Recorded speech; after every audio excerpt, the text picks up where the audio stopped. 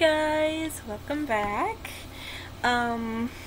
So I just in my last video reviewed Threadarella from the Scarily Ever After line, which is also Frankenstein, if you guys don't know. We also have reviewed already Spectra and Cleo from the Midnight Runway collection. Let me move over so you can kind of see them a little bit. So yeah, we got Spectra and Cleo from the Midnight Runway Haute Couture collection, I guess, the doll lines. I'm so sorry. I'm just trying to move these boxes, but I could show you. These were the Haute Couture ones. We also did Demi Batista from Shadow High, Claudine Wolfe from the Holiday Winter Edition. We did Jade from Always Brats. We've done Claudine and Frankie from Monster Fest from G3. We've done Draculaura from one of the signature waves in G3, and Torlai from Neon Fright's Skulltimate Secrets. So we're moving on now to another one of the Scarily Ever After dolls, and I think we should do Snow Bite next, which is also Draculaura. So this is what she looks like inside the box, and I'm going to be reading the back of these ones. So hold on. Alright. Once there was a kingdom where the ghouls were wondrous... Was that? Okay, yeah. Once there was a kingdom where the ghouls were wondrous and fair, yet none could hold a candle to Snow Bite of the raven hair. In manner she was proper and graceful, in attitude generous and kind. That she was considered fairest never crossed her mind, for she shared a Gothic cottage deep in a primeval wood, with 7 friends who were zombies, and for the 8 of them on life was good. Sorry, my mouth is a little bit dry, so I'm kind of having trouble reading. But let's take her out of the box real quick so I can get to the diary and read that for you guys. And then I will unbox her. So this is what her little diary looks like, or her storybook, if you want to call it that too. All right, let's see. We got like this. I'm just gonna say right now, the artwork in these books are so good. I love it. All right. Once there was a kingdom where the ghouls were wondrous fair, yet none could hold a candle to Snow Bite of the raven hair. In manner she was proper and graceful, in attitude generous and kind. That she was considered fairest never crossed her mind, for she shared a Gothic cottage deep in the woods with 7 friends who were zombies, and for the 8 of them on life was good. So that's basically what it says on the back of the box. And then that's the artwork for the first page. But elsewhere in the kingdom lived a princess who was almost as fair, but almost wasn't good enough for this royal dynastic heir. Each day she would consult a mirror that answered her questions true, yet the answer to her only question was, Snow Bite is still fairer than you. So the princess decided to fix it so that she'd be alone at the top, and she reached for a beautiful apple from that year's bumper crop. I'll use a special amulet to curse this apple to its core, so that when Snow Bite has a taste of it, she'll be the fairest no more. So we got Cleo as the bad guy in this one. And you could see Snow White or Snow Bite as Draculaura in the mirror.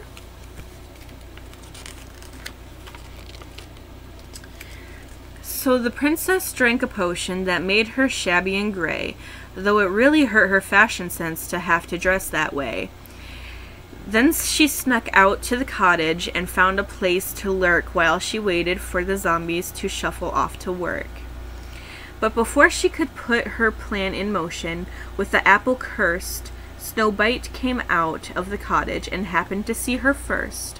"Why, hello there, won't you come in? I've just put on some tea, and I've warm carrot muffins that are totes tasty as can be." So honestly, I'm gonna say right now, the shabby and gray outfit that she has is like actually really, really pretty. But this is Cleo as half and half. So yeah. Then we got she had not at all expected Snow Bite to be so sweet and nice, and that thought of her giving her the apple actually made the princess think twice. So the princess asked for a mirror. She wanted to steady her face, but Snow Bite said, "A mirror? I don't have one in this place. You see, my face is not reflected in polished metal, still water or glass, and I'd rather not be reminded of that whenever one I pass." This confused the princess greatly as she decided what to do next, with her hand around her bright green apple that carried Snow Bite's hex. So this is the other page. I really think that Cleo's look in this is actually really cute. So oh, and now it got even better. Okay. Then the princess pulled the apple out as she was headed toward the door and dropped it in the trash can, saying, "This thing's rotten to the core." And lest you think the princess had totally changed her stripe, she said, "If Snow Bite can't see her reflection, then who am I to gripe? Once there was a kingdom where the ghouls were wondrous fair, but Snow Bite was still the fairest of all of the princesses, and the princess didn't care." So she stopped caring, and we got this lovely picture here. So look at Cleo. So pretty. I really like that. It was cute. So I got like a little good friendly ending there. Which wouldn't happen in the original one. But anyways, I'm gonna unbox Snow Bite and I will be back. Alright, so now we got Snow Bite out of the box. She's so pretty. Again, like last video with Threadarella, I had to redo her hair. Like I had to re-put in like a... Oop, I missed one of the little taggy things here. Hold on, give me 1 second. Alright, there we go. But I had to re-put in one of the rubber bands because it kind of deteriorated over time. I might have to do the same thing for the other dolls as well. But that's okay. I think I also have to like redo some of my other dolls that I have on my shelves now because those might have deteriorated as well over time. Because we don't have any of those tiny little rubber bands that can't deteriorate over time, which sucks. Because I would love rubber bands that won't do that. Because I wouldn't have to redo my doll's hair all the time. Especially when I don't really know how to do hair that well.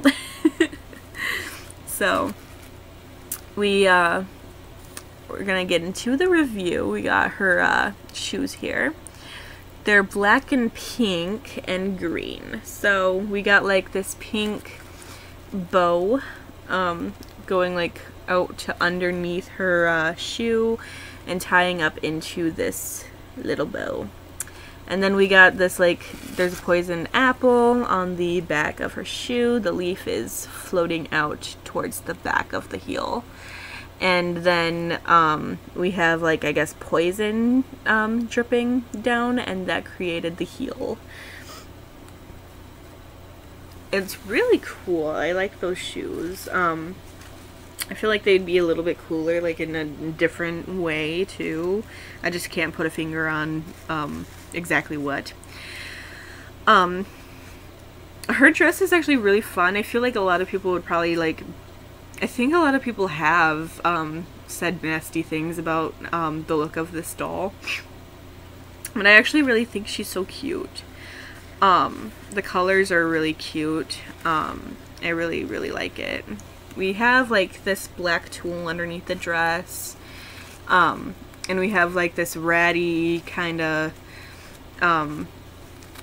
raggedy, jagged, like cut and ripped pink part here with like a bunch of like skullettes on it. There's black and gold, or no, black and like metallic green, metallic lime green.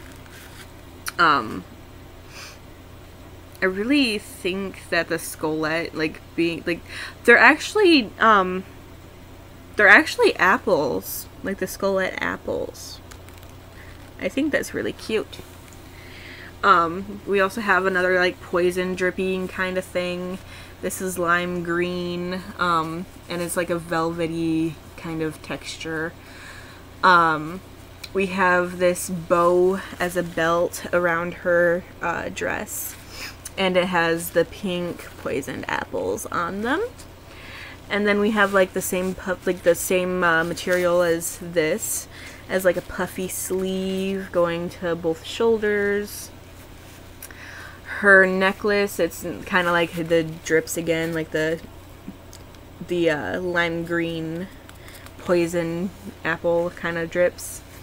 Then we have her earrings, which are poison apples, like the green poison apples. They kind of look more translucent on camera, but they aren't.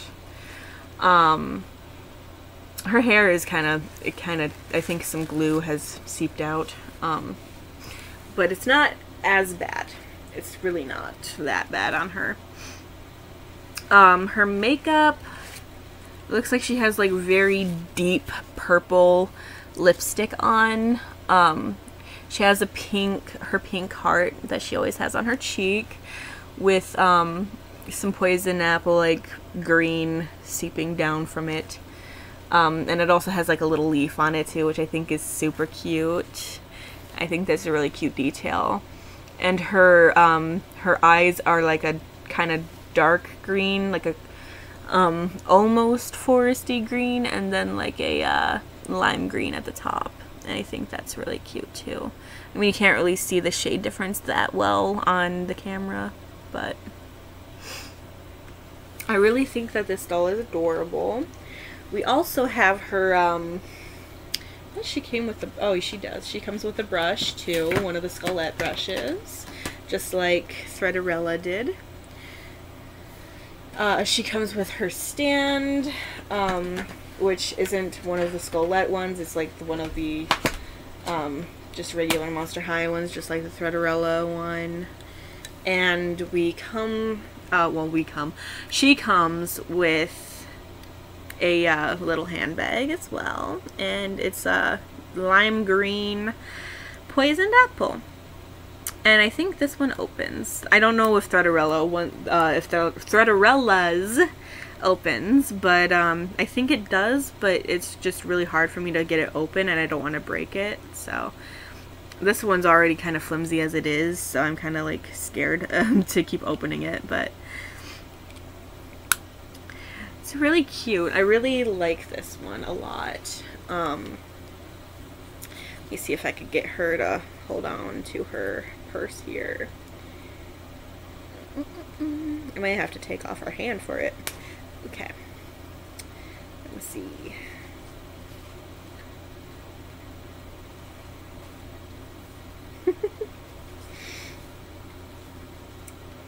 Alright. Come on, pop back in. There we go. But yeah.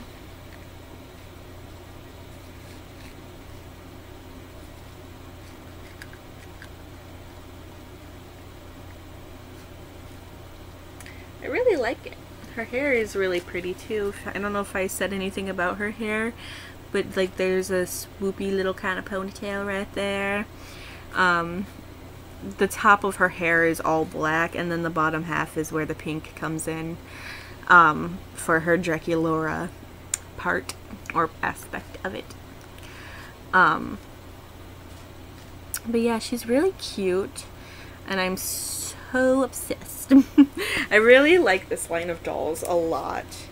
I might have to do something because like her dress keeps like popping up, and I feel like it was probably because it was put in the box, or not put in the box, but like sat in the box for so long that like it just like somehow folded up, and now it just keeps popping up constantly.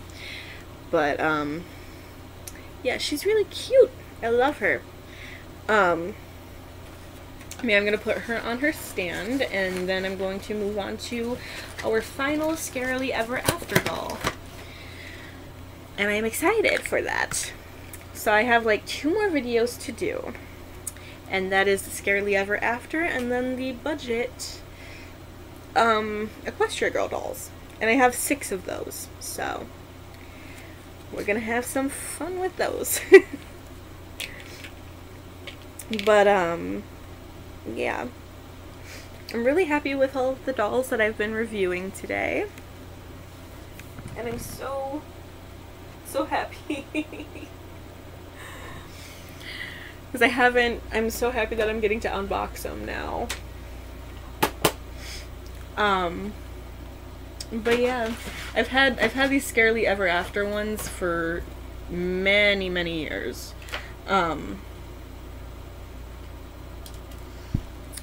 And I finally actually got to let them go and get out into the real world, instead of being boxed up and, you know. So I'm excited to put them on my shelf, or on a shelf. But yeah, I will see you guys in the next video to review this last doll here, and then yeah, after that I'll see you do 6 of them. Bye bye.